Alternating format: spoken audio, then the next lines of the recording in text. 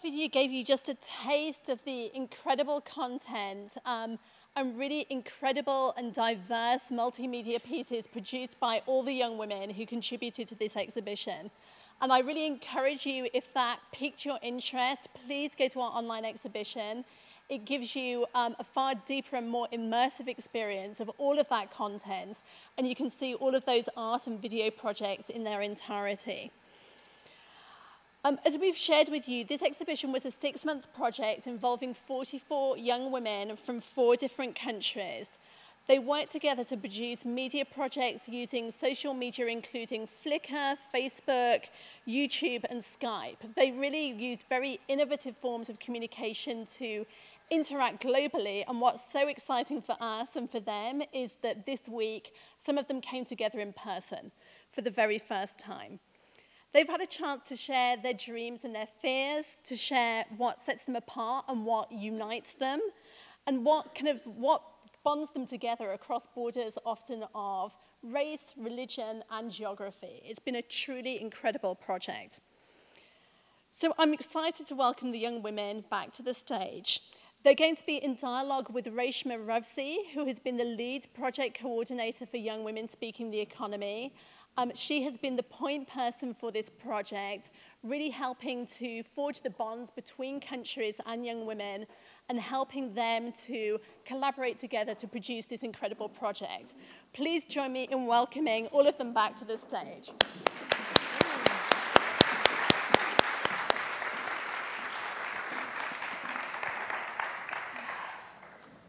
Thank you, Claire, and thanks, ladies, to you and all our other participants for sharing the stories. And I look forward to seeing the exhibition online myself for the first time because it launched today and I still haven't seen all of it. And I know you guys are excited to see the stories of the other participants as well.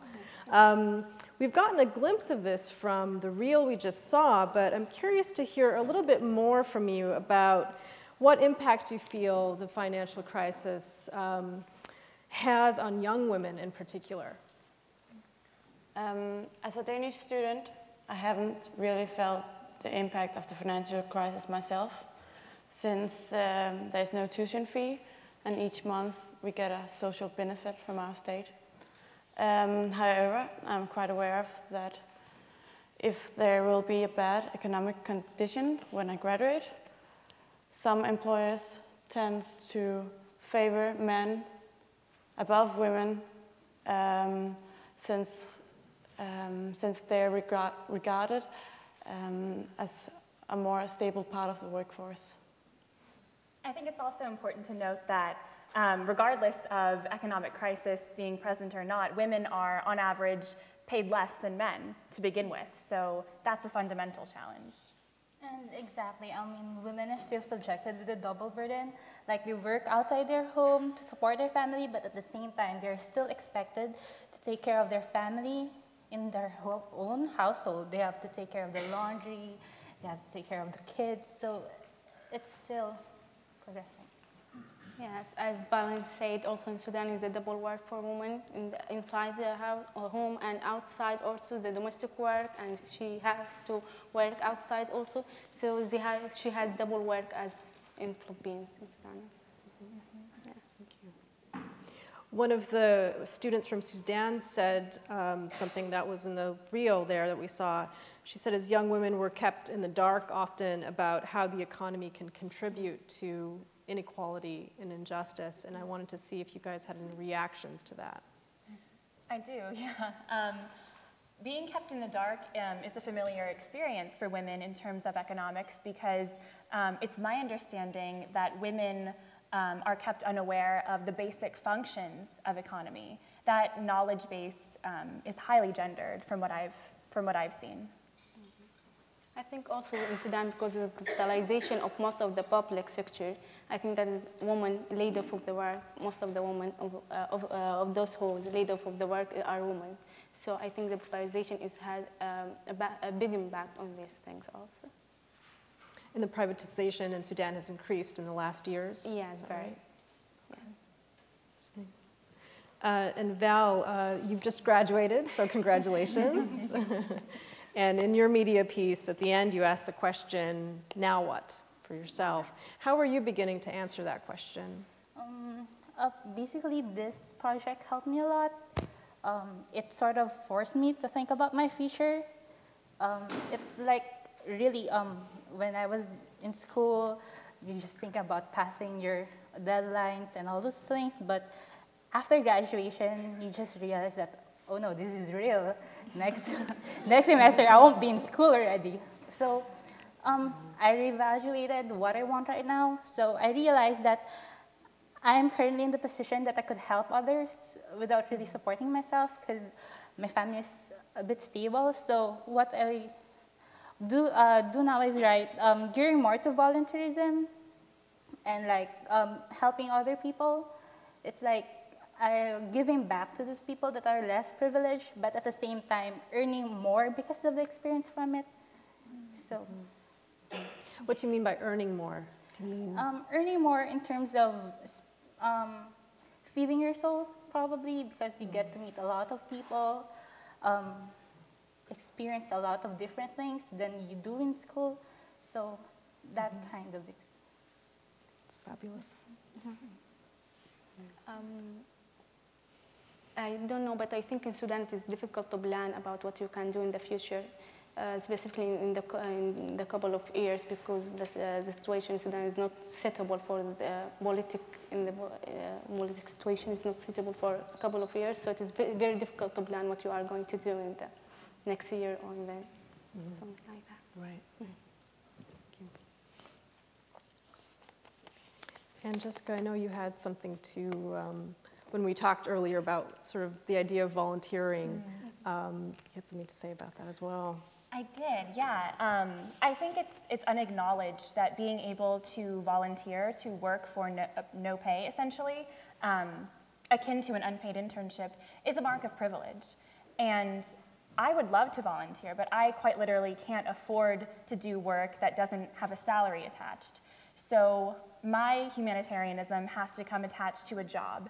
And I have positions with wonderful nonprofits, but that's something that I've been lucky enough to live in the Bay and be exposed to. So I think it's important to realize that volunteering, being able to volunteer, is a very specific socioeconomic ability, one I'd love to have one day.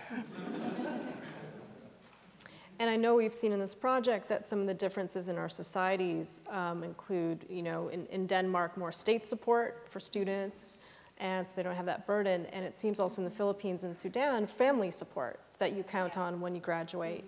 And in the US, sometimes we don't quite have maybe one or the other necessarily in the same fashion, I would think. Yeah. We've all been using Facebook to dialogue for this project for the past 6 months. It's been a fascinating way to use Facebook. And I'm struck myself by the different kinds of windows that open up for us into the lives of other people. And those are both smaller sort of personal moments and larger political moments. And I'd like to mention 2 tonight. And one of those involved you, Jessica, with a bit of information you shared with us around Thanksgiving time. Yeah. So we were asked to make an introduction video to put a face to a name for everyone involved in the project. And I was making mine in the midst of packing for Thanksgiving weekend, Thanksgiving break here away from Mills. And it was a very difficult holiday season for my family because my father was laid off in late October. And at this point, it was late November. And so things were bad, but I mean, I was still kind of hopeful.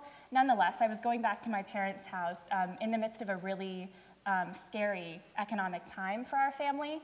And it was even a bit more difficult because before that, I went and had Thanksgiving with a friend whose family was doing perfectly well. And so the contrast between Friday with my friend and Saturday with my family really, really made the recession real to me in a way that was unavoidable. And my father was unemployed up until late March, and so it's been all too real for me, I should say. Our Danish student have learned a new term called breadwinners. We wasn't very familiar with that term previously, and it seemed to me that the crisis has meant that there's become a lot more female breadwinners in the United States compared to Denmark, where a lot of women have lost their jobs. Young women in Denmark use the crisis to get stronger. They use the education system very active to get stronger compared to actually men at the same age who tends to fall behind. That's really interesting. And the other moment, the political moment that happened, was the separation between North and South of Sudan and the referendum. And I thought it was fascinating to have a chance to be in active dialogue with women from Sudan during this moment. Do you want to say something about that, Iman? Yes, I think to explain this situation is very complex because it has two sides. The first side is the South Sudan. They are voted for the separation. They are voted for that because they have own resources and they want to develop their region, and this is one of their rights. At the same time, there are good relations between the South and North people. So it was very, very complex situation to separate. Yes, we want our region and we want our resources and we want to develop ourselves, but at the same time, we want that relation to be strong as today's. So I think the relation between South and North is still there, and is a very good relation.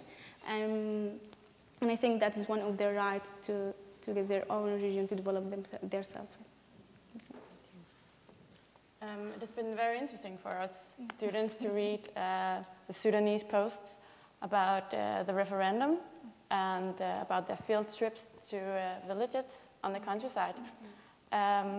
Since it has been very clear for us that there's a huge solidarity among the Sudanese women, that they feel responsible for teaching women on the countryside. Yeah, that's right. Actually, it is pretty a special moment for me during that time because I'm an international studies major, so we've talked about the Darfur conflict for like the whole stay in my college life. I mean, and it's interesting to get like the first-hand accounts of these people from Sudan, to have inside view about the situation. So the project gave me the opportunity to experience that thing.